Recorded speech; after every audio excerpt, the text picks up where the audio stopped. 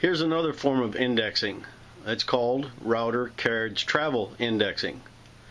And what we're going to do, I've got a 3-inch core, the board I'm going to be routing, and then I also have a 1-inch router bit. Okay, so we've got the 1-inch router bit right here, a 1-inch rope. I got it on a 4-inch pitch, so that means there's going to be 4 starts in order for this thing to work. Now, instead of constantly changing and chucking in and chucking out the actual lumber itself, what we're going to do is we're actually going to be relying on the router carriage travel to give us our indexed point. Now, this is on a woodchuck that actually has a motor on it, a drive motor. So over here I've got my stop.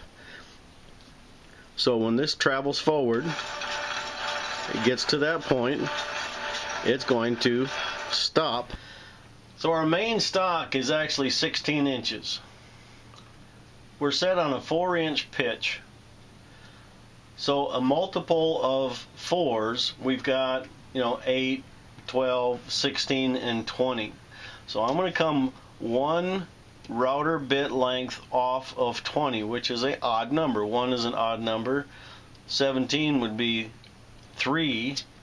So 1, 2, 3, and then 4. I'm right back on my start again. So I got to go an odd number.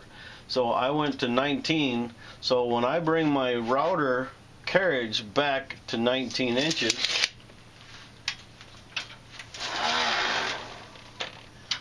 my wood is going to be missed by my router bit, so I can just come straight down and I'll miss everything, so I can just get started that way. So if we started here, always right here, and we always end up against the micro switch, we're always going to be exactly where we need to be every single time. It can't help it. So let's go ahead and make our first cut.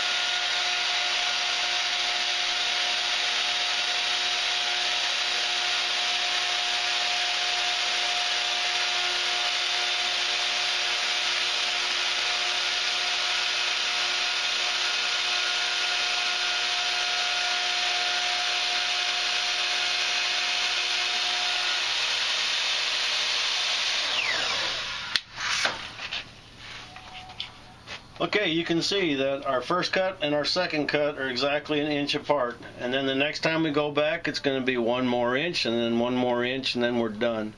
So we just keep returning until we're 100% covered.